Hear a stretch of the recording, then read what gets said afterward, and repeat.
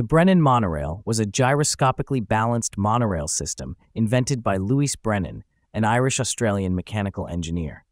Unlike conventional monorails, Brennan's vehicle balanced on a single rail using two large gyroscopes. This system eliminated the need for a second rail or mechanical supports. Brennan began developing the concept around 1903. He filed his first patents in 1907.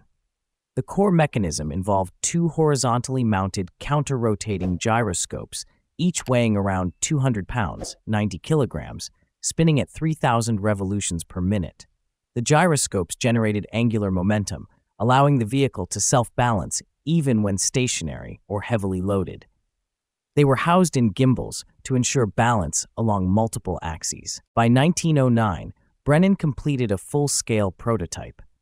It was approximately 40 feet, 12 meters long, 8 feet, 2.4 meters wide, and could carry up to 50 passengers. It was powered by a petrol engine driving a generator, which in turn powered electric motors for both propulsion and the gyroscopes. The vehicle had 4 driving wheels arranged in pairs for forward motion along a single steel rail. By 1909, a 12-meter monorail equipped with a 20-horsepower gasoline engine carried 32 passengers during its inaugural test run. In 1910, it transported 50 passengers at speeds up to 20 miles per hour at the Japan-Britain exhibition in London. In November 1910, a public demonstration was held at the Royal Navy Engineering School in Gillingham, Kent. The vehicle successfully carried 32 people and remained stable while stationary and during sharp turns. Winston Churchill attended the demonstration and supported further development. Brennan proposed applications for passenger transport and military use, including deployment on uneven terrain.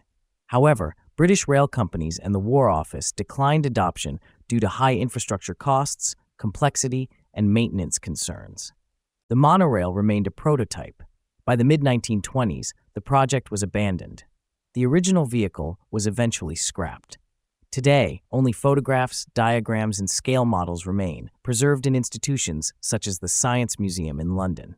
Though the Brennan monorail was never commercialized, it influenced later developments in gyroscopic technology, including self-balancing vehicles and spacecraft stabilization.